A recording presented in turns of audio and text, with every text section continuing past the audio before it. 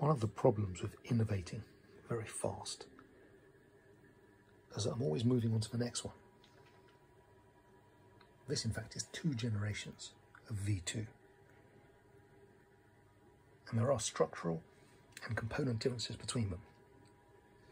So repairing them can be a bit of a challenge.